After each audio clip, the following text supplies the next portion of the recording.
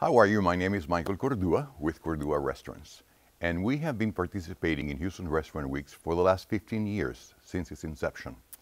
And I can tell you that it was a big difference in our response when we reconsidered the menu as opposed to creating a menu that was priced for the value of the meal, that we actually gave the customers the items that they wanted at the price of the Houston Restaurant Weeks.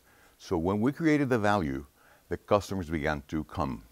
The second thing that we did was we offer many alternatives so that if somebody had gone to the restaurant, say 1 week, they could come back the following week and try something else from the menu. But most important was to create value. You know, not do the switcheroo where you just give pasta or you give some rice dish with baby shrimp, but actually in our case, like serve the churrasco for the specials or the pollo encamisado, one of our best sellers as well.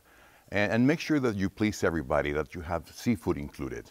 The other thing that we do to create value is that we put a list of sides that you can add on to the menu, which makes gives the waiter an opportunity to make also a little extra money. Talking about the waiters, it's very important that every client that gets to the restaurant receives a menu, whether it's lunch or dinner. It's not an optional, it's not something that they have to ask for. It's given to everybody.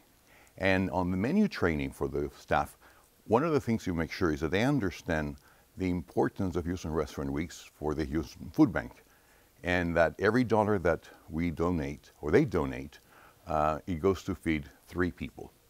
And for us, once we cut that formula of the value, the variance, and the awareness of the importance, Houston Restaurant Weeks has turned our month of August, which was our worst month, into the second best month of the year.